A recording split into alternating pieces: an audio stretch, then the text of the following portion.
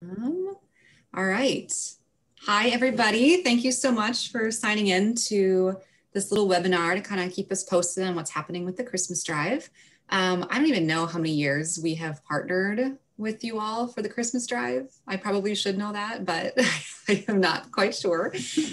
As most of you know, this is just my second year running it. So I'm happy and feel so honored to be a part of it. I really love so far, at least virtually, meeting a lot of your parents and talking to them about their awesome kids and trying to put lists together to try to help out as much as possible. So yeah, so hopefully throughout this little webinar we have going on here, we'll have a chance to get to know all of you a little bit better, even through Zoom, as we've all been doing for so long, and kind of get a good idea of what's going on over at your school pre and post COVID. It's good to know. So thanks for putting together this slideshow.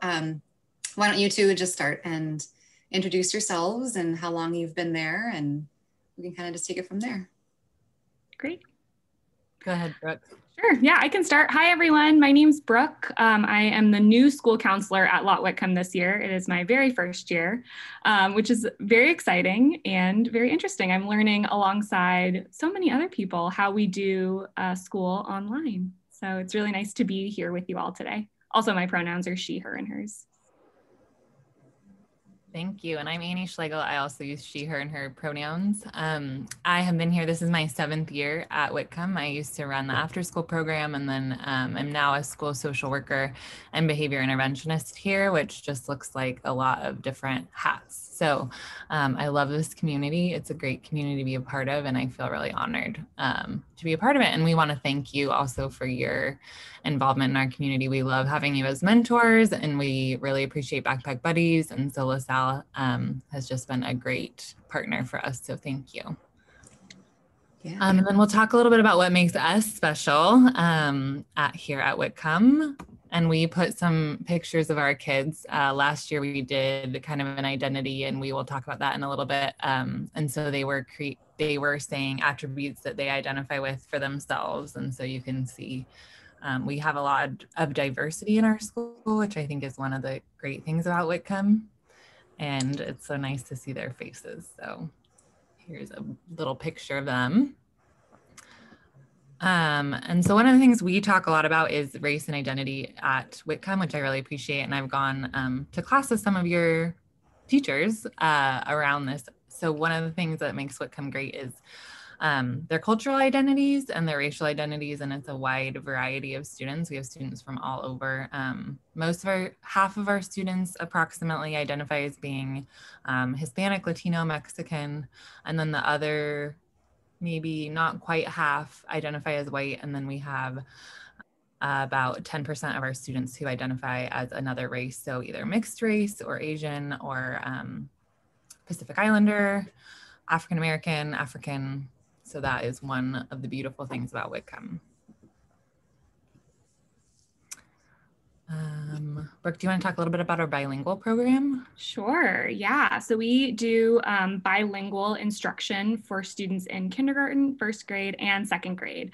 And so students kind of go along and we'll build the program. So hopefully next year we have a 3rd grade bilingual program and follow the students who are involved currently.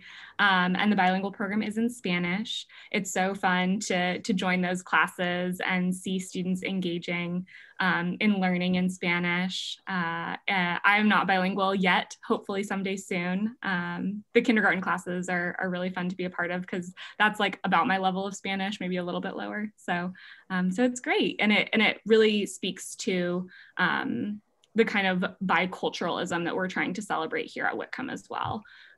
So we do have students in our bilingual program whose native language is Spanish, and then students in our bilingual program whose native language is English. We also have other languages spoken here at Whitcomb, including Tagalog, Mandarin, and Vietnamese. And of course, we have English speakers at our school as well. And I heard you maybe wanted to see a typical day at Whitcomb. So we have a couple videos that just kind of highlight what it looks like to be in an elementary school classroom right now. So I will see if I can get these to play. You know what, they're kind of small. So let me see if I can make them bigger. So actually we'll do 1st grade first. This is 1st grade. Yeah. And this is a morning meeting. So all of our classes, one of the things that we want to focus on is community and building community in each of our classrooms.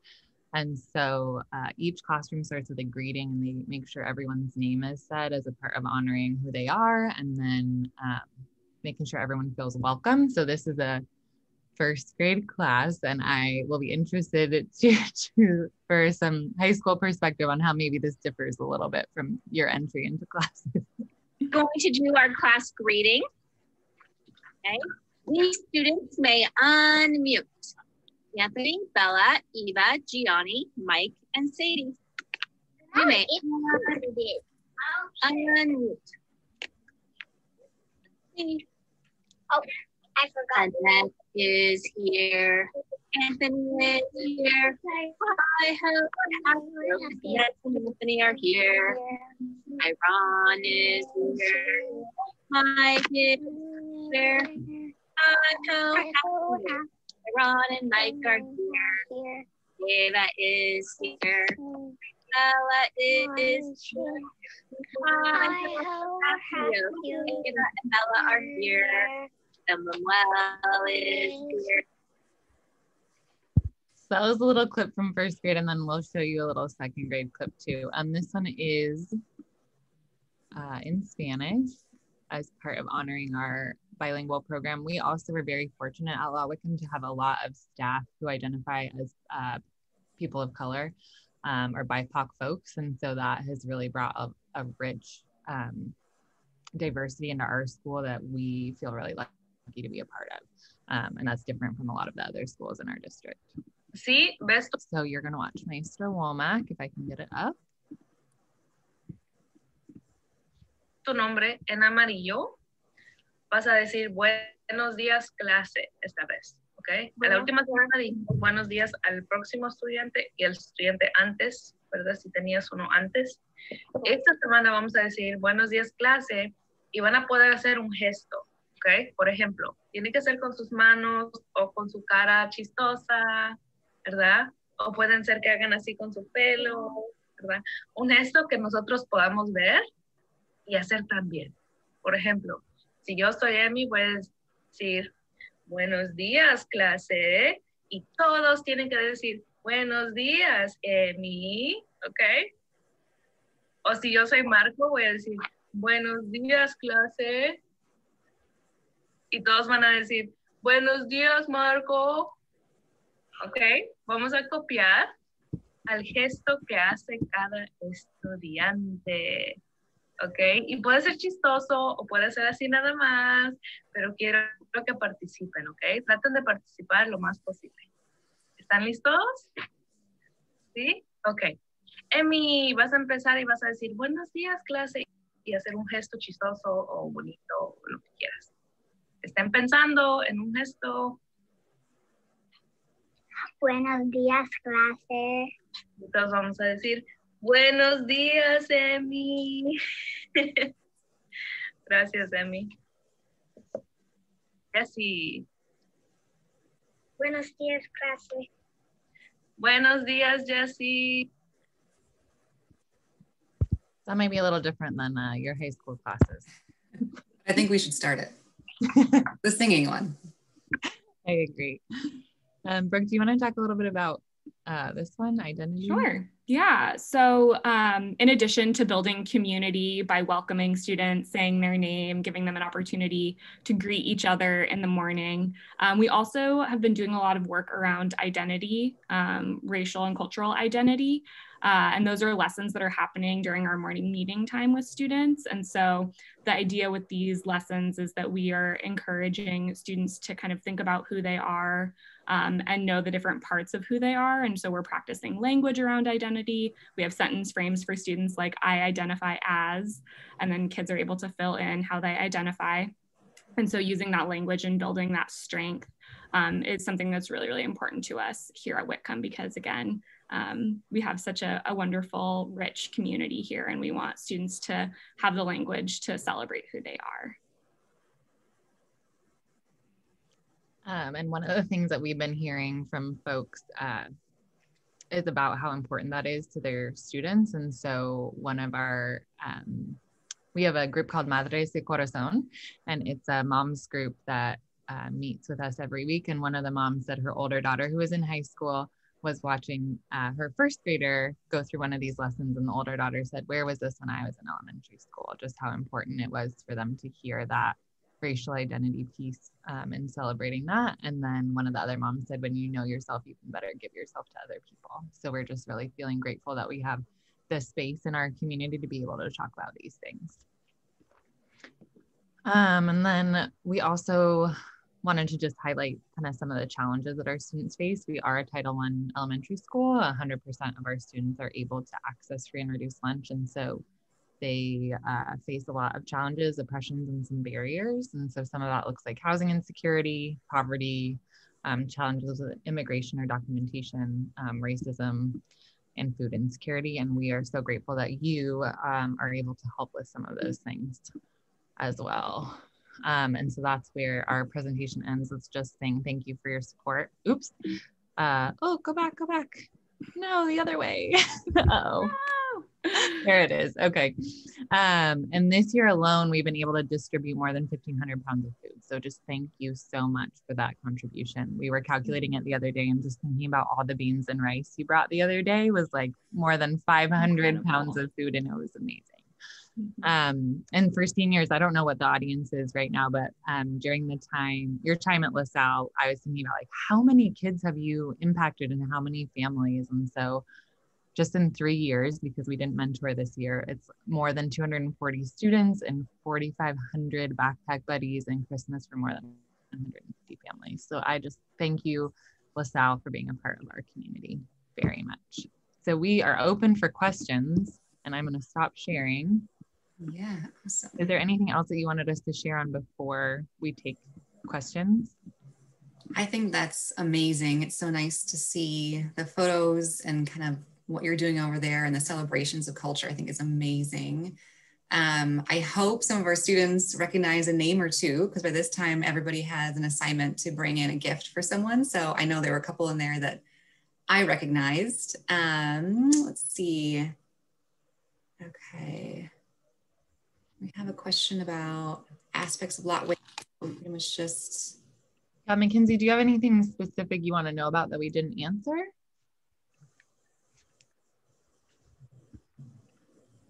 I can unmute you, Mackenzie, if you want me to.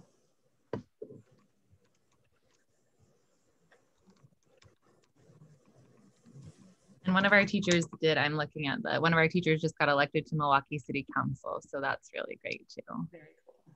Yeah. Could I show this slide with challenges students face? Yes, I can show that one again too.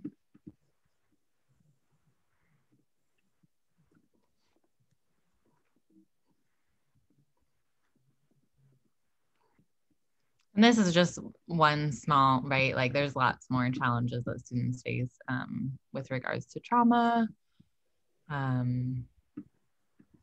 you know, and roles that students have after school. You know, some of them are having, and I'm sure some of you are also like taking care of younger siblings or doing other roles in the household, cooking, things like that.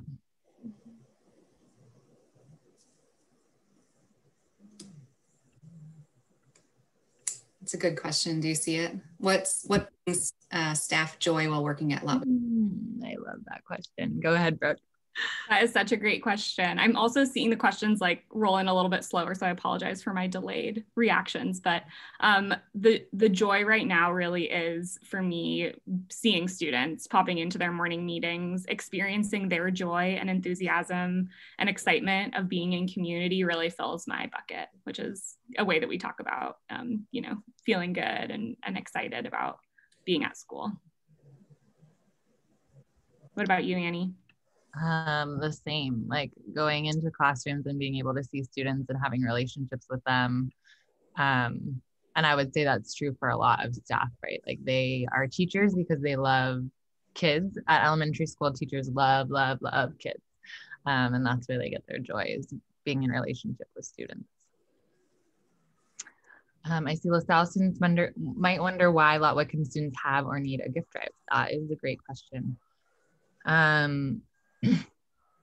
I think that there's a lot of reasons. I think for a lot of our families, they are working and working minimum wage jobs. And so that doesn't always leave a lot of extra room for the extras like gifts at the holidays in particular. I think especially with coronavirus, a lot of our families have lost work and aren't eligible to receive some of the benefits like unemployment. And that might be due to immigration status, or that might be due to a variety of other things. And so it's impacted their ability to have income right now. And so that is part of why the gift drive is important, and that their students can have an experience where they get to have something that other families get to have and don't have to worry about. Do you have anything to add to that, Brooke? Yeah, I think really similar to what you were mentioning, Annie, just that our families sometimes have a hard time getting their basic needs met. So extra things like gifts, it's hard to make those a priority, even though it's a celebratory season for a lot of our families. So trying to balance what they're able to provide and how they're able to celebrate is really enriched by the work that y'all are doing at LaSalle to support our families. It's the sigh of relief. I'm sure Sarah can even speak to this a little bit in her communication with our families. The gratitude and the relief they feel knowing that there's people in our community that can help is so valuable. So we really appreciate all of your help in that. I talked to a mom today from your school and just told her that, we had been signing up for specific things, and they were very simple things, books, socks, things that she had asked for. But I try to keep everything just as a way of that, we're in a position right now to help. And so that's what we're kind of called to do. And, we're grateful to be able to do that. And so it's important to be generous. And, I think it's so important for us that we're praying for each family by name in class too. Just so that we kind of have a human relationship of a humble way to provide this kind of service at this time. So it's pretty special to build these relationships. So I encourage everyone to get to know your family's name at the very least, and pray for them, and pick out their present with kindness and love, knowing where it's going. That's the most that I can ask for in this. There's a couple questions here about the pandemic. So maybe talking about the challenges that have come because of COVID-19. Yeah, I think a lot of our families are still trying to work. So a lot of them work in industries where they still are going to work, aren't essential workers, but things like the restaurant industry, construction. We have a lot of families who work in like nursing homes and healthcare support.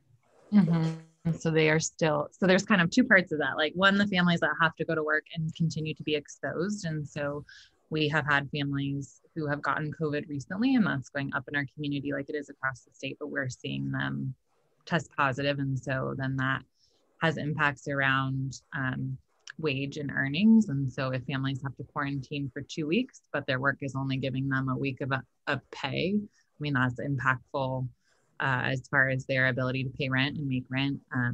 A lot of our families are behind on rent, behind on their bills because of that similar situation where they're not necessarily eligible for unemployment, or that unemployment is lower now. They're not receiving the extra federal funds. And then also like the fear of having to go to work and be exposed and then bring that home to your family. A lot of our families are also multi-generational, and so there are grandparents in the homes or other folks that they're taking care of. And so then it's more impactful than to just their immediate family. I was looking up too, just because I don't know federal poverty guidelines. So a family of 4, the federal poverty guidelines, so that's over 90% of our students qualify for that. And that's $26,000 a year for a family of 4. So when you think about the rental prices around here, like half of that money is automatically going to rent, not to mention other things like bills, insurance, car payments, all of that. So yeah, the pandemic has definitely impacted our families in big ways. I want to come back to Mr. Horch's question, but going off of that conversation, when you transitioned into online, I am always amazed at children doing this online learning. Like, it's one thing to be a high school kid and like have these challenges that we've been seeing since March, but for these little kids to like log on and see, like, it just amazes me. So maybe we can talk a little bit about how that transition happened. Yeah. I'm always amazed by our kindergartners. This is their first encounter and experience with school oftentimes, and they are so exuberant and joyful and excited to be at school. And the transition, it's families, right? Like teachers are doing a ton of work to set routines and boundaries and expectations with kids about how to use their technology, but it's families who are working so hard juggling everything that's happening at home. A lot of our families are working and getting their kids logged in every day for school is incredible. Annie, do you want to speak a little bit more to that transition? Yeah, in the spring and fall, we were able to give out computers to each family, the school district was. And so I think that has been helpful as far as the barrier around technology. But we also have some families who aren't comfortable with technology. They haven't had to use it. They don't use it for their jobs. And so learning how to use a computer has been something that some families have had to do too. And again, like Brooke said, our families are amazing. They are so resilient, and their like desire to have their kids on the computer and learning is incredible. And yeah, our kids are just amazing. They're amazing and technically savvy, and yeah, they've done a really great job. And we have students who still don't access. So I think there's like this dual, especially in our jobs, like we try and help the kids who haven't been able to get on and access. And then we have families who are able and are working so hard to do that. So kind of across the board. Everybody watched in their religious studies classes that video that shows your reopening. Yeah. So yeah, how has that, Mr. Horch asked, how has the new renovated in school impacted the experience of students? So pre-COVID. The building is beautiful.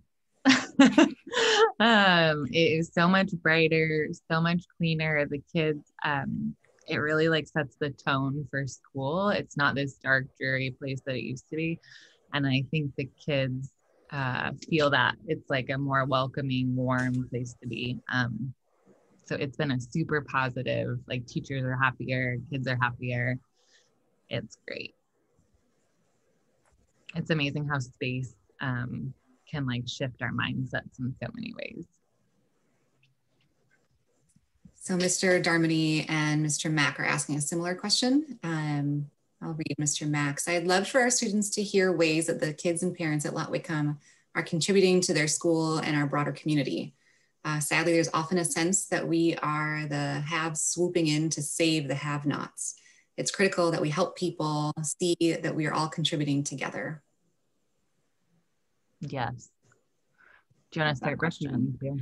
Sure. Yeah, I think that's such a valuable question and a really important perspective to bring to this conversation. And a few different things kind of pop up for me when we think about the ways that our families and students are contributing to our community.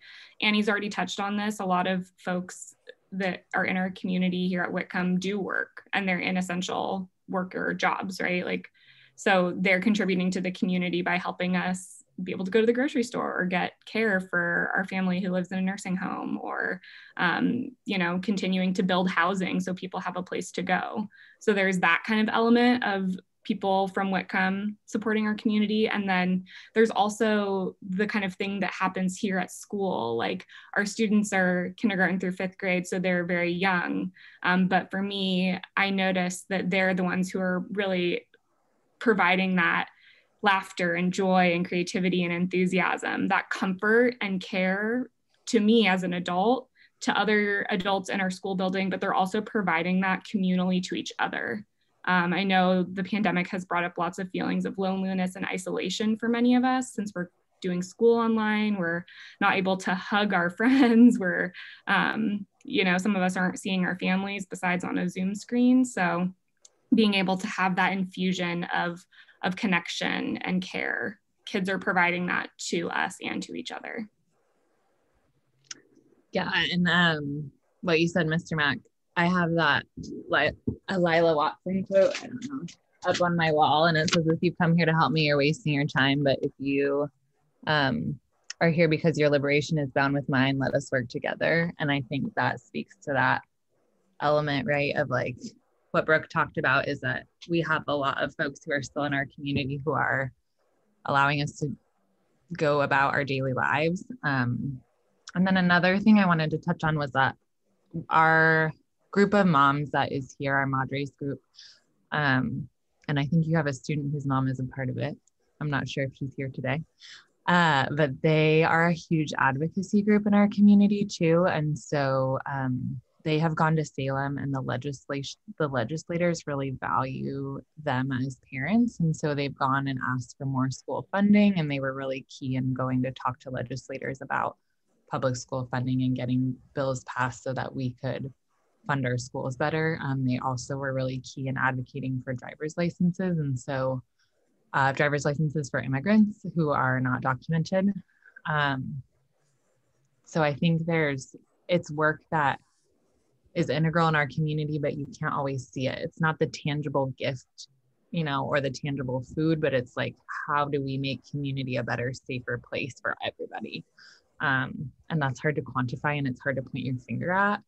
But like Brooke said, is like, how do you build relationships and build communities? I think what also you're doing is by raising young individuals who have this strong sense of identity is something that will be able to teach us all. Those of us who, like your older high school sister or brother who said, like, where was this when I was in elementary school? Like, there is so much that we'll be able to then learn from these amazing young people who are receiving this education about, justice and identity and culture and, pride that I can speak for myself, just wasn't received in that kind of language when I was little. So that's something else that is a huge contributor to, I think, society. Yeah, so, and it's another reason why I keep saying that we're partnering with Lot Whitcomb. We're just, if we can be big brothers and sisters for a while and just help when we can, because we can, and just being a partner, just being a neighbor. And it's really nothing more than that. So does anybody have a specific question about maybe the family that you're helping or a kid that you're helping or anything like that we're working with?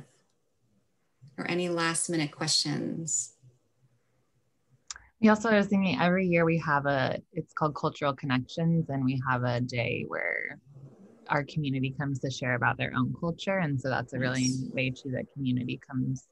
When I saw you say like contributing to the community, I think that's another way that we share parts of ourselves and help build that. And it would be great to have LaSalle be a part of that when we are back. Yeah. In real life. That would be wonderful. Yeah, that'd be great.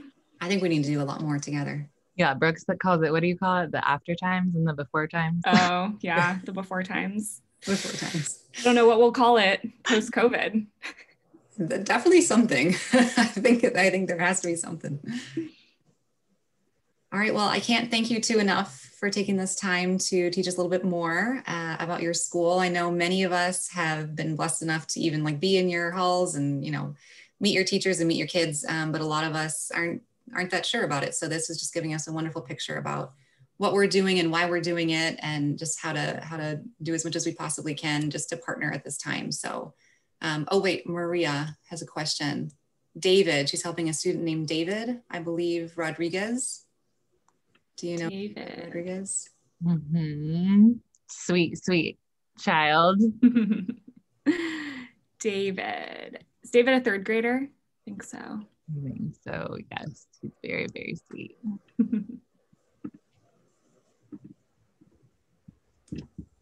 Anything more you want to question? I can't see that for some reason. It just says, can you tell me more about David? Like he's just like the sweetest. I don't really know what to tell you. That part of me is like, I don't know how much I can tell you with confidentiality. Right. David is very, very sweet. He's just like a lover. He's a great friend. He so he corrected us, and he is actually David. So he's strong in his identity too. I think that's another great thing about him. Thank you. All right, well, if anybody has any questions more, you can shoot them through me via Schoology, and I can share them with Miss Annie and Miss Brooke. Anybody has questions at all about the Christmas drive, any like details that you're still questionable about, always let me know. I can look up anything and everything for you as quickly as possible. So can I ask a question? Yeah, of course. Abigail Ramirez, do you have a sibling here? Abigail Ramirez, allow to talk.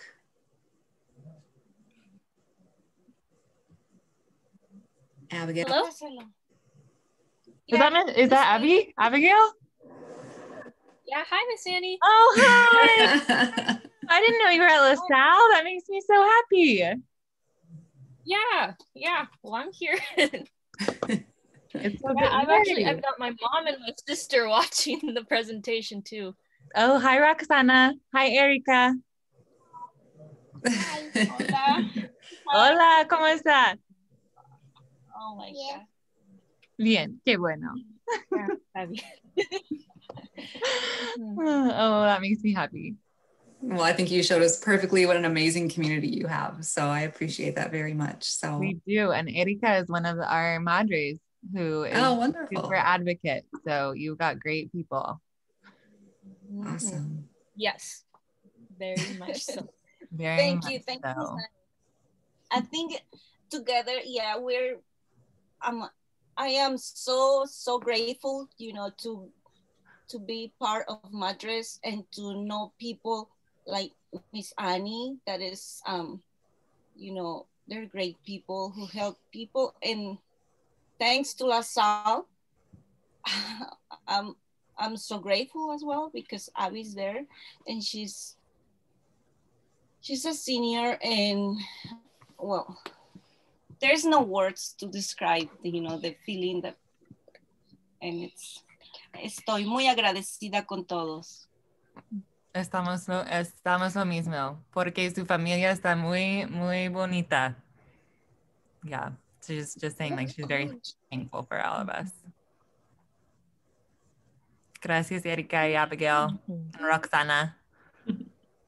Thank you. Thank you for saying that. Bye.